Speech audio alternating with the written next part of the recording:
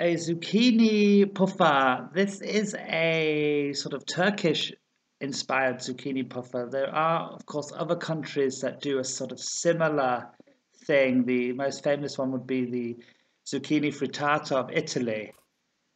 But this one, as I say, is more of a Turkish-inspired.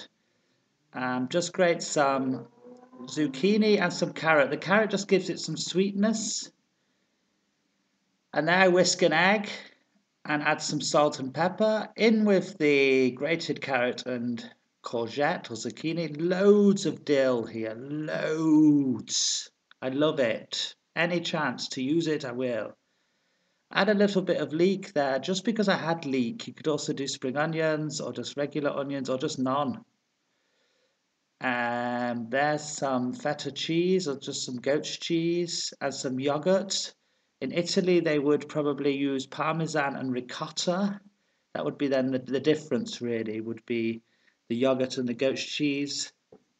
There, mix it together a bit and add some baking powder. This is also contentious, really, because will add air to it, and it's really up to you how light you want it to be. And there, just some flour just to bring it all together, not too much. Mix that all together and then into the pan.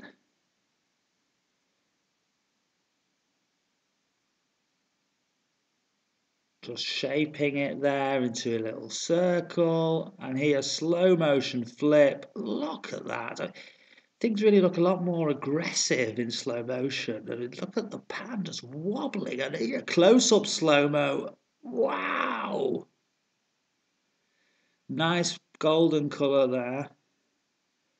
And then we go to the plating. I just have a kitchen towel there, just to get off excess fat. And I do the same with the egg, but keeping it on the spatula, of course. It's just you know, you just want to not have it so greasy. Come on, off you go. And then I just garnish it with a little bit more dill and some sumac, just a wonderful sort of citrusy note from the sumac there. And then a little bit more goat's cheese.